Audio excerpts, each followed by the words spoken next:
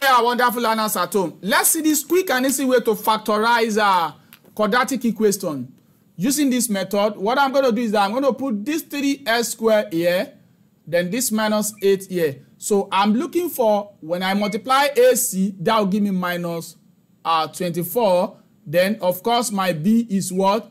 Is minus 2. So I'm looking for two factors of 24 that I can multiply together to give me minus 24, to sum it to give me minus 2. Factors of 24, 1, 2, 3, 4, 6, 12, and 24 itself.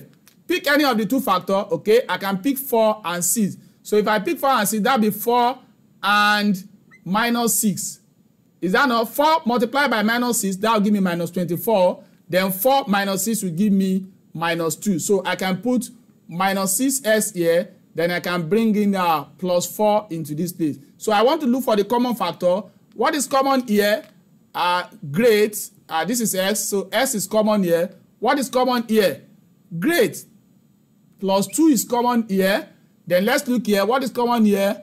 Okay, 3s is common here. Then when you come to this place, what is common? Of course, by the time you look for the common factor, that is minus 4. Now, so let me pick all the numbers up now. That is x plus 2. And the second one will give me 3x minus 4. So, I've been able to factorize this within 1 minute. So, I'm going to leave you with this exercise. Solve this and put your answer under the comment box. Thank you and God bless you. If you find this video helpful, make sure you share this with other friends.